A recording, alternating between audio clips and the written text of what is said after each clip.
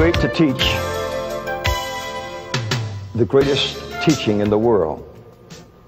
It is great to teach out of the greatest book in the world, the Bible. And one of the greatest men that has lived in the last 2,000 years, his influence is monumental at this very hour. What makes a person great? Very simply, the decisions he makes or she makes. To understand the life and times of the Apostle Paul, we must understand the tremendous decisions that he made. One of them is in Romans chapter 1 and verse 14. It says, I am a debtor. That was the decision he made. I am a debtor to the Greeks, who are the intellectuals. And I am a debtor to the barbarians, the non-intellectuals. I am a debtor to the poor. And I'm a debtor to the, I'm a debtor to the wise. And I'm a debtor to the unwise. Those that are trained and those who are not trained. This great man had a lot of things that he could boast of as part of his greatness.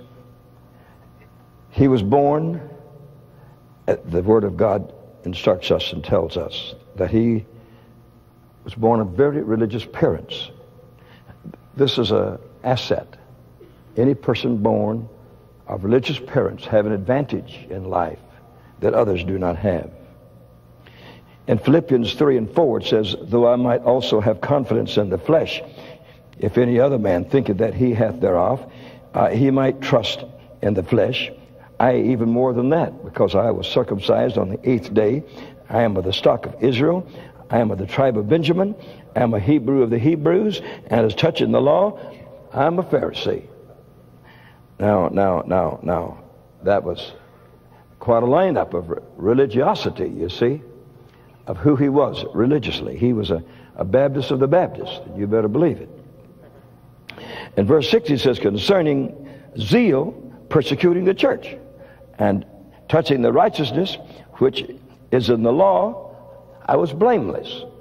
He was only showing you that he was born with religious blood. And it is an advantage to be born in a religious way. He was also born in the city of Tarshish. And that was a great city that we'll be speaking a little more about. And he was born a free Roman citizen, which would be like, 75 years ago, being born an American citizen. That the envy of the world was to be an American citizen. And he was born. He didn't have to pay for it. He didn't buy his citizenship. But he was born. And there's two ways that could have happened. One, that his father did something very remarkable for the empire.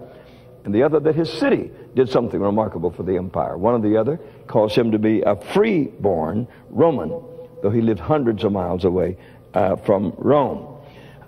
In Acts chapter 16, beginning of verse 37, it says, but Paul said unto them, they have beaten us openly, uncondemned, being Romans. He brought into play his Roman power, his Roman citizenship, to show that he had something. You could beat a non-Roman without condemning him, but you couldn't touch a Roman. That was a law, that a Roman citizen could not be thrust into prison, or could he be beaten unless he was proven to be, against the accusations that were against him. In Acts 21 and verse 37, Paul said, I am a man which am a Jew of Tarshish, a city in Cilicia, a citizen of no mean city. Now, he didn't come from the boondocks, you see. He came from a city of riches, from a city of education, from a city of commerce. He came from what we would call today a world city. And so he understood the operations of a world culture and world commerce because he was reared in the midst of such a thing. So he was just letting them know who he was. Then in Acts chapter 22, verse 25, and as a As they bound him with thongs, Paul said unto the centurion that stood by, is it lawful for you to scourge a man that is a Roman, and that he is uncondemned? And the man quickly said, I didn't know that you were a Roman. And he said in verse 28, I paid a great price for this recognition of being a Roman. Paul responded, I am freeborn. I didn't buy my citizenship. I am freeborn.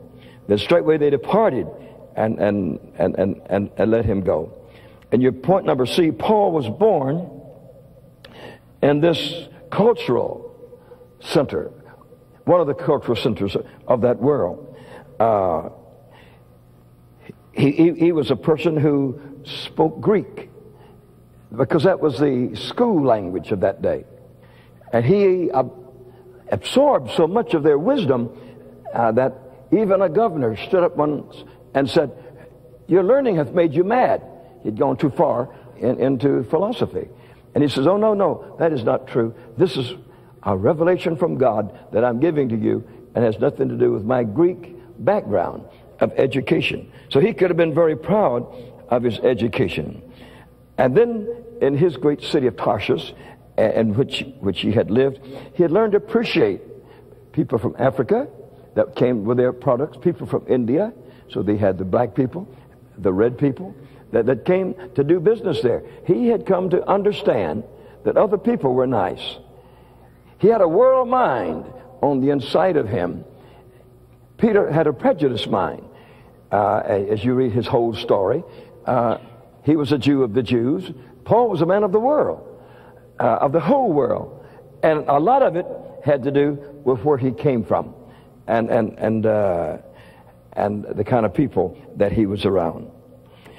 One of the greatest things about Paul, I would think, is at your point number 3 here, that says Paul was born in the seat of the strength of the Roman Empire, where he received that crusading spirit that dominated him. You don't recognize it living here, but if you went overseas, within 24 hours, you would recognize that you were an American. And by the time you looked at a few thousand people, you say, and I know what makes me move and what makes me go. You learn the thrust of what being an American makes a person to be in regular circumstances.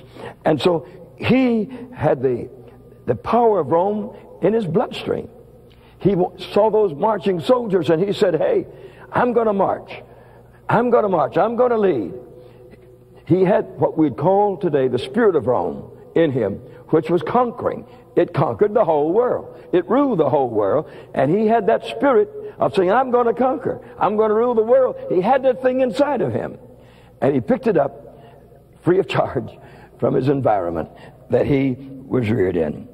That man that made such a tremendous decision said in Romans 1:16, I am not ashamed of the gospel of Christ, for it is the power of God unto salvation to everyone that believeth, to the Jew first, and also to the Greek.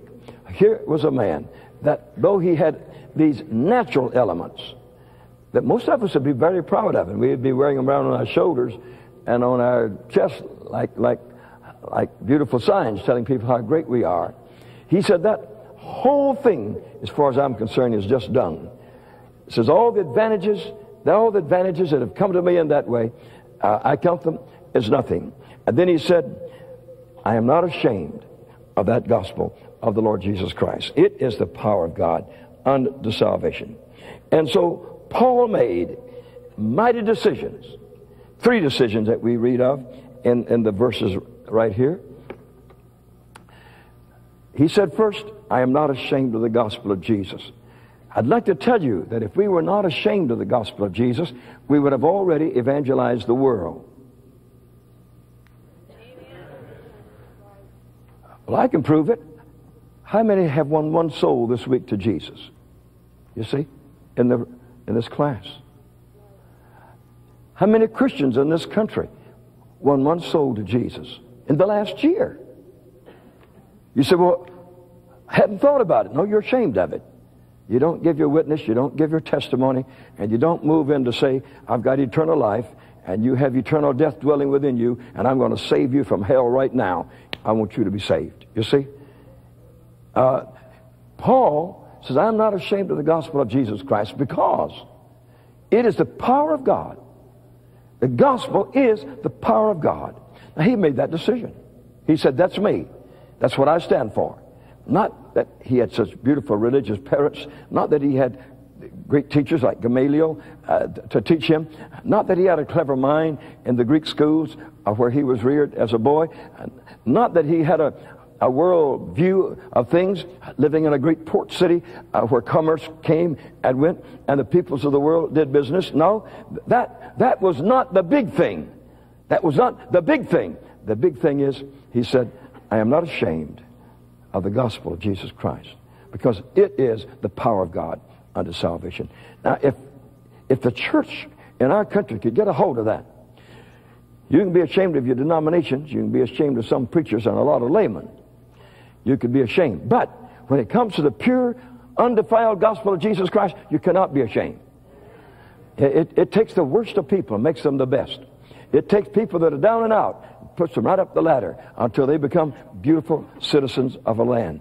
It does wonderful things in the spirit world and the physical person of you and the intellectual parts of you. The gospel of Christ is an innovator. It comes inside and brings that which was dead and that which ceased even to be, and brought and made it life. And that's what God wants you to know. It's what Paul wants to tell you. If after 2,000 years you name your sons after him and name them Paul, it's for the simple reason that here's a man that had some ideas. And here's a man that had made some decisions, and the biggest decision he had to make was, I'm not ashamed of the gospel. He was ashamed of other religions. He was ashamed of the old religion that he had. But he was not ashamed of the good news that if you believe upon the Lord Jesus Christ, you shall be saved. He wasn't ashamed of that. And I'm not ashamed of it either. The greatest news the world has ever had is that Jesus saves, Jesus saves. How glad we are that we can tell the world, Jesus saves.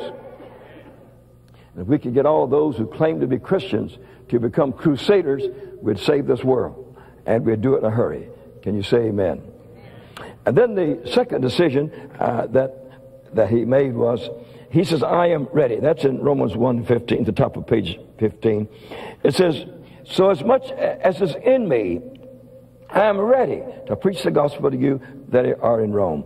And then in the next verses there, he shows you how he is ready. God speaks to thousands of people. Says, would you go to Bible school? Oh, I'm not ready. I have to work another year. Would you go to the mission field? Oh, I'm not ready. I'm not trained yet. Would you teach a Sunday school class? Oh, I'm not ready to teach a Sunday school class. Would you witness for me? Oh, I'm not ready to witness for you. There's never been a denomination in history that was ever ready to do anything. All they can do is have a conference about it, write a voluminous notes that nobody's ever going to read, and that's all they can do about it. So if God is going to have action, he has to get action from a person, a man or a woman. Paul says, I am ready. He didn't say, I'm going to get ready. He didn't say, I had a little final business to take care of. He didn't say that I've got to go over here and do something that I want to do before I can do what God wants me to do. Are you here? You've got to find some reason why a man is great. You don't get great by accident.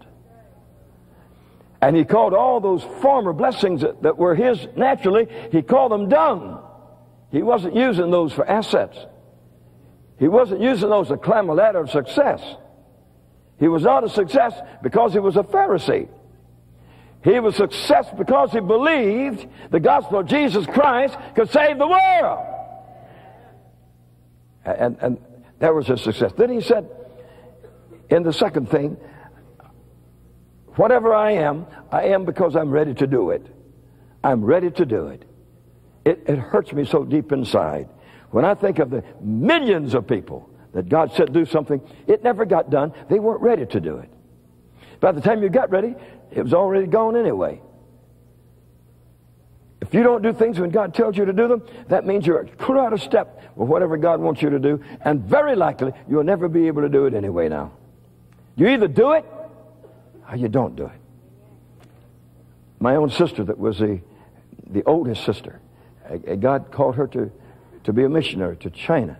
And she knew it, and the whole church knew it. And to evade that, to get away from that, she married a man. And he was an ungodly man, and let her go to church once in a while, but that was about all. And she died prematurely, and on her deathbed was wishing she had gone to China. You see, when God wants us to do something, He means us to do it. He means us to do it. How many have ever heard from God telling you to do something? Let's see your hand. Okay. Well, that's what it means. Sometimes it's to trade churches. Sometimes it's to straighten up your dirty life. Whatever God says to do, He wants immediate action. Paul says, I am a ready man. I am ready. And then these other scriptures prove to you how ready a person he was. Whenever God said do something, when the angel of the Lord appeared to him and said, come over in Macedonia and help us, that might have been around midnight. By 6 o'clock in the morning, there was a man leaving town with a pack on his back. His name was Paul. They said, where are you going? He said, well, I saw a vision last night, and I am performing that vision today. I am going where I was told to go. He was a ready person.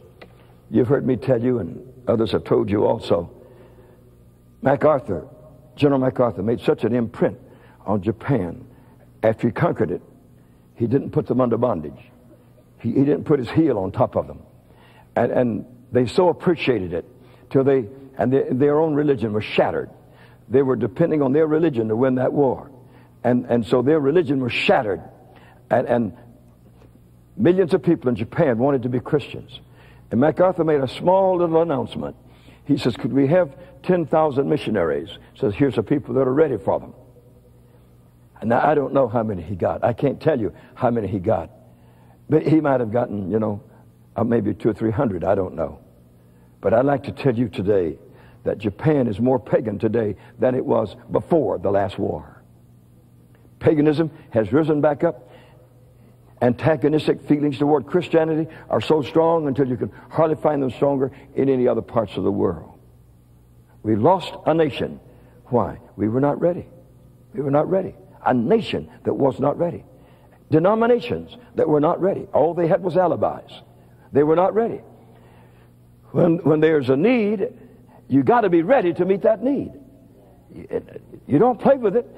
You got to be ready for it. And you don't start cooking up reasons of why you can't do it. You'll just plunge into it. You see? And if you do, God will meet you there. Can you say amen? Now, regarding missionary work, you got to understand that. Well, we arrived in South Africa, or a month before we went, we tried to get into Mozambique, a country that's been 8 years in war, has a Marxist government, and not quite sure of foreigners like myself. And we tried for a whole month to get in there. And when we got to South Africa, they said, you can't get into Mozambique and so forth. And I said, well, I have a policy. And I'd like you to listen to it. It's this. Don't ever stop going till you hit something that stops you. Are you here? Well, all of you stop before you get there. You just think it won't work, and so you don't go, you see. And so we said, yeah, we can. We'll always move until something hard hits us in the nose. Well, when you get your nose hit, you're hit, We went on into Zimbabwe, which is a former Rhodesia, a magnificent city and country. We got our permission to go into Mozambique in less than an hour, you see. Yeah, went into 2 cities and preached over there in Mozambique with no problem whatsoever, either going in or coming out. Now, you got to learn in life that it's your business to go every inch you can, and it's God's business to open up the rest of it.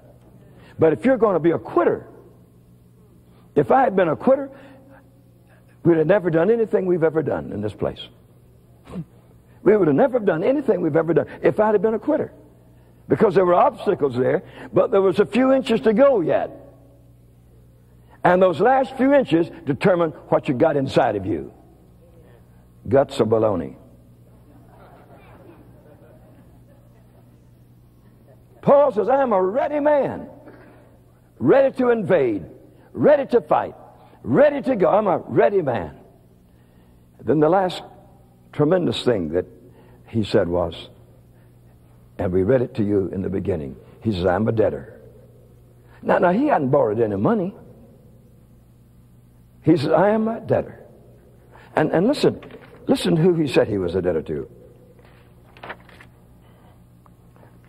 You can either turn back a little or you can open to Romans 1:14. He said, I am a debtor. Who was it debtor to? He said, I am a debtor to the Greeks. They were the great schoolmasters.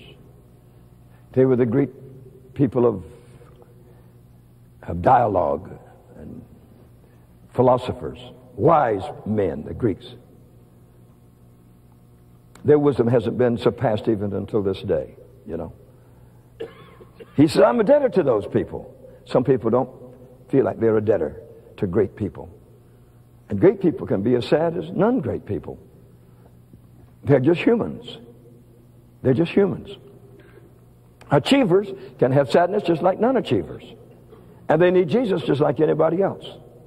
He says, I am a debtor to the Greeks. And I'm a debtor also to the barbarians. So often we're called to those people that, you know, they're possibly animists and worship spirits and worship devils and so forth. But if God's called you there, you ought to go there. And he says, I am also a debtor to the wise, clever people, and to the unwise, whoever they are. He says, I am a debtor. Let's be very honest at this moment, please. The reason we have not saved the world is that we don't feel that we're in debt to anybody. How could I get an audience like this to feel that you're a debtor to the people in Malawi, where we have 45 tons of food ready at this moment to feed them with through our pastors there?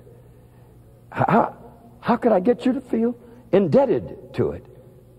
How could I get you to feel indebted to the long lines of people that we saw receiving their food, about 50 pounds for each person, like that? How could we get you to feel indebted to those people? Malawi, they're all refugees, all of them. We have also given them 1,200 blankets because some didn't have any clothing. And they can use a blanket like a dress, or they can use it like a coat. They can use it, and then they can sleep on it at night. And we saw hundreds of people and looked into their little tents that had been provided by America. There was not one single thing inside. Their whole that they owned in the world was on their little bodies. That was a total amount of what they owned was in their little. How could I get you to feel indebted to people of that like that? You see, Paul says, I am a debtor. Then there's some people that said, why would you go here and why would you go there? I'm paying the debt. You say, what kind of a debt? I'm so glad to be saved till I want others to be saved. Are you here? Are you so glad you're saved you want anybody else to be saved? Or you don't care whether they go to hell or not? I am so glad to be healed. I want to talk about healing. I am so glad to be blessed till I want to talk about blessing. God has been good for over 50 years. And I want to talk about the goodness of God. And prefer talking about it to people that haven't heard about it already. When you've heard it 99 times and it hadn't taken yet, one wonders if it'll ever take. Ask God that you will have within you the three great principles of truth that were in this man. He said staunchly, I am not ashamed. He said vigorously, I am ready. He said with great tenderness, I am a debtor. Now, if you are a debtor, if you don't pay a little bit on it, you're dishonest. If you hide from the one you owe something to, you're dishonest. You can always pay a little on it to let the people that you're indebted to know that you do care. And that's what we have to do to the world that we live in today. We're going to study the whole book of Romans. But it's interesting for you to understand this man that said these things before we go into all the particular things that he says, because he says some dynamic things. You and I will never forget them as we go through these writings of the book of Romans.